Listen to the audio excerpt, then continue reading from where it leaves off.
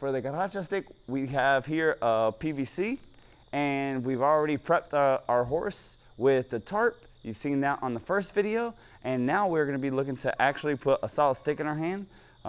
This originates from dressage. The beginning of dressage, everybody was using a spear because dressage was a war form built to get their soldiers better prepared for war. So the beginning of dressage was, show me how broke your horse is with a spear in your hand. Then it turned into the Spaniards using just a stick for cattle work, pushing them around and moving them around, things like that. And now in America, it's kind of like an art form or a discipline. But basically, it just shows how soft your horse is.